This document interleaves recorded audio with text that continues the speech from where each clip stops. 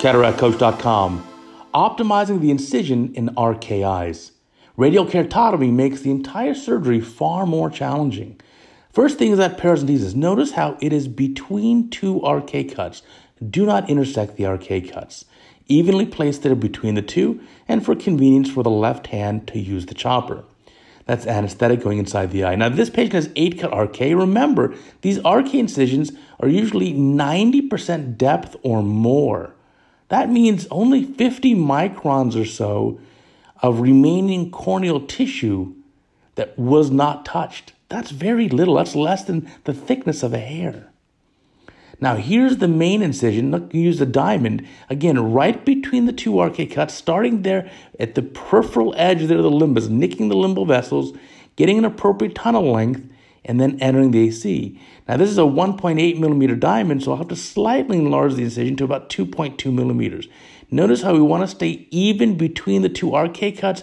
Do not intersect the RK cuts. That is really the most important take-home message.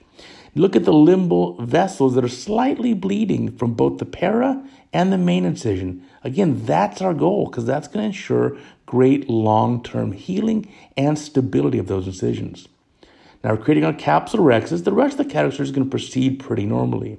We do have good videos of explaining how to do the IOL calculations in radial keratotomy eyes. If you go back to Sunday, August 28th, our IOL calc lesson was just about RK eyes and how I do the calculations. Again, you can go to CataractCoach.com and look under lens calculations and radial keratotomy, and you'll see it there. Much harder to find on YouTube. The website's much easier. So here comes the cataract. We're going to get this out pretty quickly. I've sped up the video here to twice normal speed, and that goes pretty smooth. Now remember, what happens during phaco in an RK eye? Remember I told you there's only about 50 microns of tissues remaining untouched at the RK cuts? Well, even if you're doing a very efficient cataract surgery like this, the infusion of fluid going inside the eye and the infusion pressure can cause swelling of the RK cuts temporarily. Now, this temporary swelling means that the central cornea may be a little flatter. So in the immediate post-op period, post-op day 1, it's normal if you measure the keratometry to see that the K values are now even flatter in the center. But don't worry, this fluid that goes through and causes the swelling does resolve. And give the patient a couple of weeks and that swelling goes back to normal and the patient's K values or keratometry should return to the exact same level they were preoperatively. So average K value is not going to change. Again, it'll go back to normal.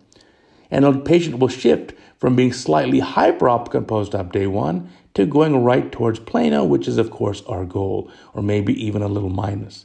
So cleaning up the capsular bag here, a little bit of capsule polishing. Again, you don't want to spend too much time in the eye because you don't want to induce more and more of that swelling of the RK cuts. And now with the cataract out, you can see those 8 RK cuts are very prominent. Viscoelastic going in to fill the capsular bag, cohesive viscoelastic. Notice I go through the main incision because I don't want to highly pressurize the eye. I want the bag filled, but I want the IOP to be normal or on the low side, at most 20 millimeters of mercury. Here comes the IOL. Now, it's a higher power lens. We're going to use a wound assist technique. So notice how the injector tip doesn't go all the way in the incision.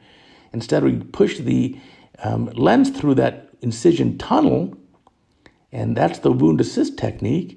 And now we'll get the IOL on the capsular bag. And this allows us to place this thicker lens, which requires a bigger injector tip, through a small incision. So we're able to use a 2.2 millimeter incision. And again, this patient has a 25.5 diopter. There it is, monofocal IOL. So this patient, again, was myopic prior to having radial keratotomy. The RK made the patient pretty close to emmetropia or a plano outcome for many years. And over time, as you know, we say RK is the gift that keeps on giving. It makes the cornea even flatter decades later, and the patient ended up drifting into hyperopia. And so that's why we needed such a high-power 25.5 diopter lens. And this patient ended up absolutely on target with the post-op refraction of plano and 20/20 vision. Watch how I hydrate the incision. Only the roof at mid-stroma, gently. Do not aim towards the walls, because that'll allow that fluid to go right into the RK cut, and believe me, it can absolutely open up the RK cut. So if you do any wound hydration, just to the roof and in the midstroma. A little bit of triamcinolone going inside the eye, that's preservative-free.